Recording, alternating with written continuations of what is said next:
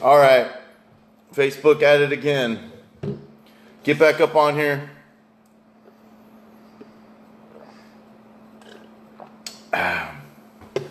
Get back on here. Reshare. Here we go. Let's get the numbers back up.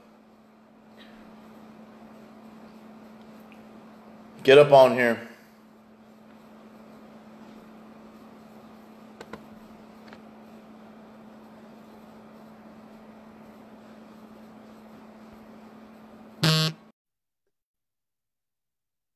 All right, Jake's getting on here. Maybe. There we go. Hey, man, you're cursed. I was trying to do it for my iPad, man. I thought I had it figured out. I guess not. Dude, pretty soon I'm going to get banned just because I brought you on here. I crashed the whole system. I'm sorry. For sure. All right, What's man. up, man? So I'm gonna start sharing here, but go ahead, tell people who you are, what you do, your history with Patriot Prayer and the Proud Boys, and kind of like why this is really important for you. Yeah, my name's Jake Farmer, and I've been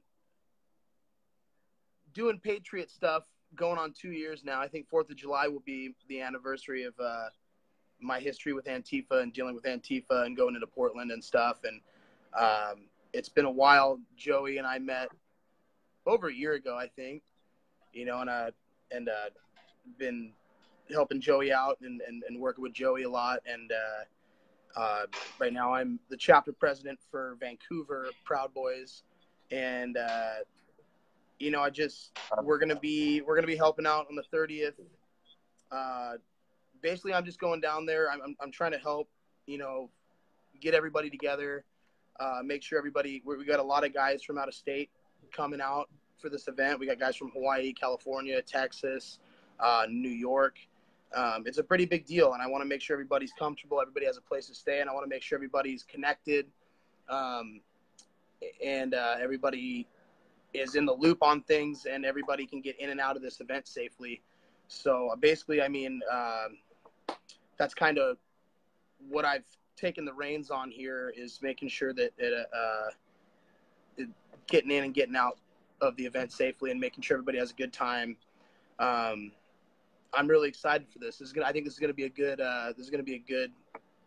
rally. What was your opinions on what happened on June 3rd? June 3rd was nutty, man. I hadn't gone to an event or a rally in probably 2 months prior to that. So I was really out of the loop as far as, how active Antifa was. I kind of thought they died down, like you said, like they had in, Seattle and Olympia and other places like that. So I really didn't know what to expect. I thought it was going to be I thought it was going to be pretty chill, to be honest. And it was definitely the opposite of chill. It was probably the most intense rally I've ever been to in my life.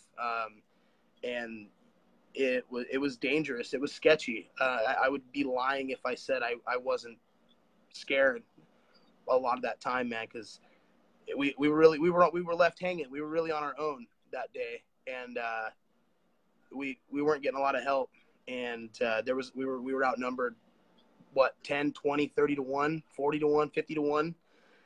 And they were out for blood that day, and they got it, and they really, I feel like they upped the ante that day. And I'm really, I feel confident going into the 30th I think this is going to be a good thing to show them that, our numbers aren't dwindling. We do have the support, and we do have the people just like they do. And it kind of a screw you to Antifa and how they like to talk about our dwindling numbers. That's kind of what I'm excited about. Yeah. Hey, Lindsay, also, if you stay on here, we'll get you up on here too. So, did you kill that guy, or is he still alive, or was it a girl that they slammed against the wall?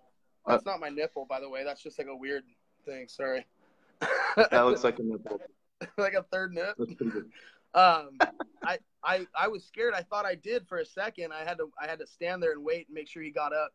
But no, that was a pretty good. I'm glad that was filmed. And if you look at some of the other film from a different angle, you can see that guy's attacking a much smaller man, and that was a big guy. That was a pretty big dude. Yeah. And so I don't know. So I went red, and I don't even remember any of that. It just happened so fast. Yeah, you're moving pretty fast. You're faster than I thought. So I get look at down. you know, I want to take this whole thing serious, but looking at the comments here, it looks like most of those people do believe that is your nipple. But anyways, one of the other things, I think people want to know, like, why is this so important to you? Why is it that you want to go into there on June 30th, especially after something that happened on June 3rd? Not only like why is it important to you, but like, are we accomplishing anything? Is the thing that people really want to, and it's a legitimate question, and people want to know. So what do you think? That's a really good question, and honestly, my reasoning and my want for going into Portland on June 30th is no different than my reason or want for any other time I've ever gone into Portland. I'm not going down there to cause trouble. I'm not going down there to rile up Antifa. I'm not going down there seeking a fight. I know it's going to happen, you know, but, you know, I want to go down there. I want people to be free to exist. You know, if us just existing in their space is enough to rile them up or cause that's their problem. But you can't tell me that I can't go into Portland because it caused a problem. You know what I mean? And you can't tell these other people that they can't wave an American flag or wear a Make America Great Again hat or shirt because it's just going to cause problems. That's not the way it works. You should be able to wear whatever you want to wear, do whatever you want to do, and exist in the same space as these people. And you don't get to put your hands on people just because you don't like their hat or their shirt or their message. And so, you know, my wanting to go into Portland again on the 30th is the same as it's always been. I just want people to be able to do what they want to do. I'm not going down there to spread a hate message. I'm not going down there to hurt anybody. I'm not going down there to do anything other than to stand there and exist and let the people of Portland know that I exist and you exist, and it's okay for us to be there, and it's okay for us to exist. And but you know, pray for peace, prepare for war. I know how Antifa is, and I know exactly how this is going to go down. So obviously, you know, helmets, goggles, all that stuff are going to be brought in out of our own safety and defense.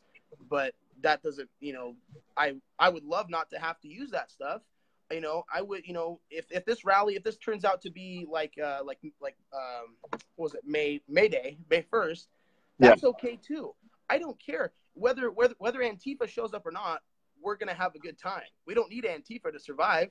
You know what I mean? We don't need Antifa to have a good time. We're still gonna have a good time. We're still gonna spread our positive message, and everything's gonna be okay with or without him. And so I mean, so that's really it. That's really good points. I hear that a lot. Like people say I provoke a lot. It's like I'm actually a pretty nice guy. Like I don't like I'm just asking to exist in a public park. That's it. Without people beating me up. That's been my goal from the very beginning. And people don't get that. They say it's provoking. And that's like in some of my speeches, that's what I talk about. Like, no, this is the new America we live in, where people think that just simply existing, people who have the balls, the courage to actually stand against this hate is called provoking. It's so crazy. Well, and we, you know just as well as I do that a lot of people on the left and the right give us the same thing about provoking Antifa, and you guys aren't doing anything positive. You're just going down there to cause a fight and cause a ruckus, and what is this accomplishing, blah blah blah. And it's like I said, it's all we want to do is be able to exist in the same space as everybody else. And you know, we're not attacking anybody. I don't care if I see somebody in a Bernie shirt or an Antifa shirt or something. I'm not going to go out of my way to hurt anybody just because I don't like their message or their politics. That's the point, is, you know, we're trying to show, and if it just so happens that we go down there and it brings out that hate and that violence, our point is proven either way. So, you know, we will defend ourselves like we always do. We're pretty good. We got a couple people asking questions in terms of pepper spray and all that stuff. You can't bring that outside the park. We will have people that will be able to hold stuff for you as you guys go into the park. The park's going to be 100% secure. The march looks like there's a chance that it will be secure, but we'll see. Pepper spray and all that stuff is and helmets and goggles is always good to have. Yeah, on the march. absolutely. Absolutely, 100% sure. All right, Jake. Please, Anything else you please, got to say? please bring eye protection. Please Oh yeah. think about a helmet if you're going to be in the mix. Um, you know, think about bringing like a backpack with like a change of shirt, a towel, you know, some milk of magnesia. You know, they really they're really on this pepper spray kick right now, and they're really going hard with that. So just Yeah, everybody totally. be responsible for your own safety. You know, there are going to be people that help you down there, but I think everybody needs to bring their own necessities just in case, you know, whatever. But I'll see everybody on the 30th. I'm really excited. Joey, thanks for having me on. I'm excited to see you, Absolutely. man. Absolutely. I'll see you soon. Thank you, Jake. All right, Appreciate dude. it. All Later, right, up everybody. next we got Pete Peters, aka Political Muscle. He's gonna show us something that he doesn't want us to see. Okay, good. Yeah, I heard about the iStocks agents. We can talk about that in a little bit. Pete Peters, I need you to send me an invite. Let's get you up on here. I know you're in a hurry. Oh, there you are. I'll send it to you. Fine. You're too slow. I'll send it to you. Oh my goodness! It stopped again. Ah!